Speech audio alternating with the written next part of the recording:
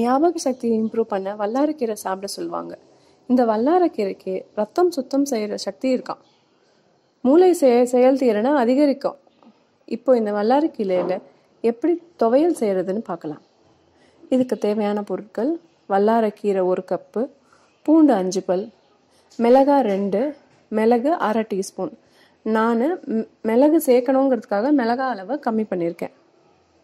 உளுத்தம்பருப்பு 1 table spoon, கருப்பு வெள்ளை எந்த உளுத்தம்பருப்பு வேணால் நீங்கள் யூஸ் பண்ணிக்கலாம். புளி ஒரு சின்ன பீஸு, தேங்காய் துருவல் 2 டேபிள் ஸ்பூன், உப்பு எண்ணெய் தேவைக்கேற்ற மாதிரி.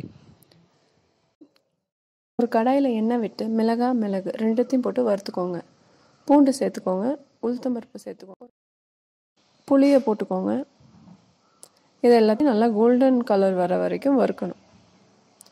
இப்போ வறுத்தாச்சு. தனியாக எடுத்துட்டு அதே கடாயில் கீரையை போட்டு 2 நிமிஷம் வதக்கணும்.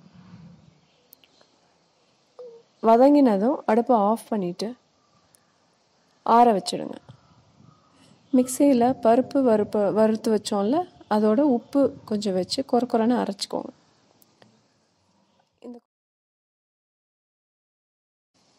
கொரன்னு அரைச்சதோட வதக்கின கீரை தேங்காயை வச்சு நல்லா அரைச்சிக்கிட்டா நம்மளோட வல்லாரக்கீரை துவையல் ரெடி. சூடான சாதத்தோட இந்த துவையலை போட்டு நெய் இல்லைன்னா நல்லெண்ணெய் விட்டு சாப்பிட்டா அருமையாக இருக்கும். எப்படி இருக்கு? இந்த வீடியோ பிடிச்சா லைக் பண்ணுங்க, ஷேர் பண்ணுங்க.